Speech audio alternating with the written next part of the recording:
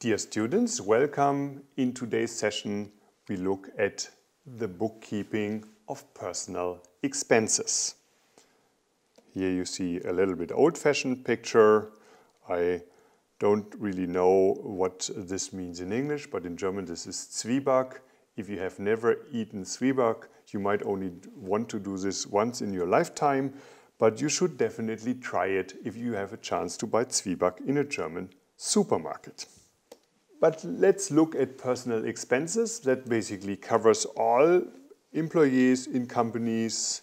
And what we will refer to is a little bit the German system of social security.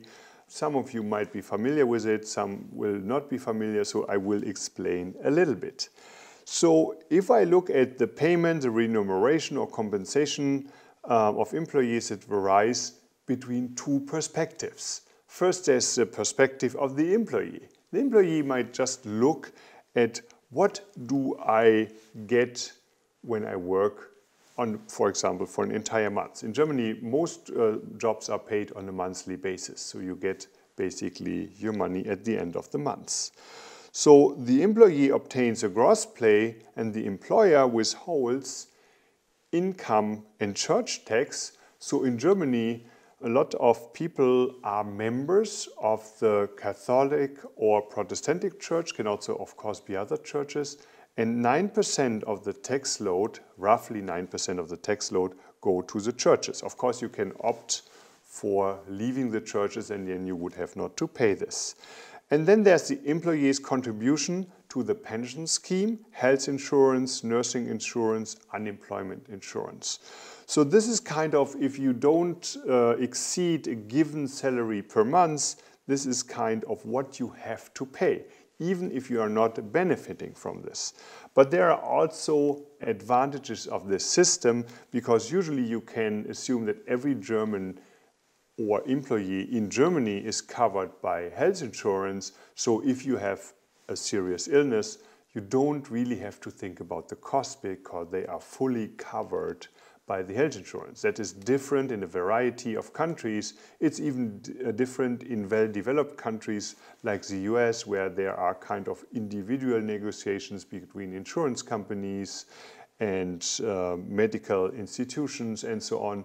So this is kind of a good achievement, at least from my perspective. But then we also have the perspective of the employer. And the employee causes all personal expenditures, cash and non-cash, and the gross pay is not what the employer really pays, because the employer basically pays also the employer's contribution to the pension scheme, health insurance, nursing insurance, unemployment insurance, and on top, accident insurance. Usually you can say roughly that the employee pays half of the social insurance contributions and the employer pays half, and the accident insurance is fully paid by the employer. So the employer pays all positions to the concerned institutions. So the employee does not have to take care, for example, of a payment to her or his health insurance. So let's look at what this means. So if the gross pay is 2,817 euros, and this is basically typical numbers you find here. Of course, they can vary a little bit because health insurance percentages and all this can be different over the years and also between different health insurance companies and others too. So the numbers change slightly, but it's a realistic example. So the income tax a person pays then is 496.83 euro.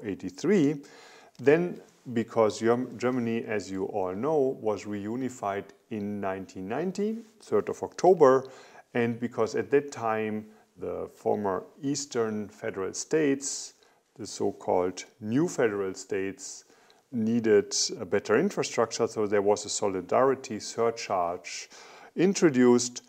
Out of whatever reason, you know how politicians are, still exists, and this is 27.32 euros. The church tax, as I said, basically 9% of the income tax, it's 44.71. This adds up to taxes of 568.86 euro. Here you actually see commas because if you work in Germany, this will be documented as a comma, but of course in English as a point. Then the payment to the social insurance agencies. Here we have the health insurance. This is the employee's contribution, 223.07. The nursing insurance, the employee's contribution, 24 euros. The pension scheme, 280.95 euros. And the unemployment insurance, 59.3. So overall, this adds up to 587.32 euros. So the net pay basically the employee receives is 1,660.82, considerably less than the gross pay of 2,817. And at the same time, then I might contribute to form some capital. There are different options for this. This is here 33 euros, and this is also subtracted from the amount from the net pay. So this results in the amount paid to the employee of 1,627.82. So this is the employee's perspective. So it basically goes from 2,817 to 1,627. Now we look at the employer's perspective. Currently, the employees pay 0.9% of the gross pay more than the employees. So I said it's roughly 50-50, but the employees pay a little bit more. So that leads to 587.32. This is the employee's contribution minus 0.009 times 2,817, and this equals 5,561.97 as the employer's contribution to the social insurance. So if we look now at these numbers, so we already know the gross pay is 2,817 plus the payment of the employer to the social insurance agency is 561.97 plus social benefits according to collective wage agreements that can be negotiated by the unions. Here we assume it is 0, or other voluntary social benefits, we also assume it to be 0 here, plus contributions to the Accident Prevention and Insurance Association. The accident insurance, it's 20 euro. So what the employer really pays is 3,398.97 euros. And of course we see this is roughly 3,400. The employee gets a little bit more than 1,600. There is a huge gap between what the employees really gets paid and what the employers pays. Overall, 3,400 in this case. Now we look at the accounting treatment of these personal expenditures, and they depend on the chosen assignment principle, which is also relevant for other types of expenditures. And here we talk about the marginal and the final principles, which we have already talked about. So there are basically two cases. Personal expenditures are directly related to the production of products. Then they are income relevant when these products are sold. So technically or accounting-wise, they become a part of the value of the products because these personal expenditures occur directly because I produce a given product.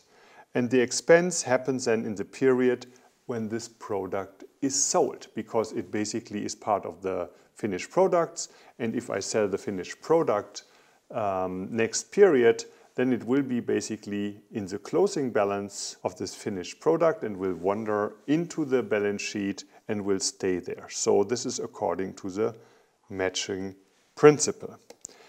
Second case, the second case is these expenditures are expenditures which are not directly related to the production of products. then they usually become immediately income relevant. I book them as expenses in the period when they occur. When I work in November and I'm paid whatever is 3,400 from the employer's perspective, they become expenses in November. Treatment as expenses in the period the corresponding expenditures occur. This is a period-based view or according to the period concept, which is part, or let's say very much related or specific case very often of the matching concept. Let's now look at the book records. So the book records, and here we actually start with the employer's perspective, the 3,398.97. This is the case where we have income neutral production of products, payment later, expense when sales occur. So this is where basically the labor costs of the personal expenditures are directly related to the production of a product. So we have 3,398.97. This is attributable labor to production. The book record is then products. It wanders into the product 3,398, and then I have the different accounts payable. So I have to pay, and of course I want to pay, 1,627.89 to the employee, which is a net pay. Then I have to pay the taxes, 568.86 to the financial authority or the treasury. Then I have to pay the accounts payable of the social insurance agencies. So this is, in this case, 1,149.29. So it includes the employer share and the employee share. Then I have the accident insurance, 20 euro, and the accounts payable to the financial institution where the employee wants to form his or her capital, 33 euros. So these are the related book records. And this is basically then part of the value of the product. So here we see the book record. If I now have income relevant sales of half of all produced products on September 15th for 2,500 euros, the payment is later, so it's basically sold on credit, or it becomes a receivable from the perspective of the seller. Then I have sales expenses of 1,699.49, which is 3,398 divided by 2. And I book this 2 finished products. And again, look at the book record. It's kind of simplified because now we assume that only labor is part of the finished products. But here we see how the half of the money which became part of the value of the products is now leaving the company. It becomes an expense and the value of the finished products reduces. And then we have, of course, the receivables because we sell the product on credit to our customer. Receivables 2,400. To sales revenue 2,500 euros. So these are the book records which we have to book when the production of a product and the personal expenditures are directly related with each other. The alternative to is the income relevant event when the expenditures occur in the indirect case where the personal expenditures are not related or only indirectly related when I book according to the marginal principle. Again, here I directly book the expense. So this is 3,398.97, and then I have the same book records or the same accounts concerned on the credit side, accounts payable, the payment to the employee, the wage, the treasury, the financial authorities, 568.86, the accounts payable to the social insurance agencies, the accounts payable to the accident insurance, and the accounts payable to the financial institution. So this right side is the same, but what is differing is the left side of the book record because it immediately becomes an expense. And when we now sell the product, of course, assuming that we don't have any other consumption of raw materials and so on. Then we book receivables to sales revenues 2,500. So this is our example here. And if we look now a little bit further from the personal expenditures which companies have and the development over the years in Germany and in other countries, Germany is actually the lower curve.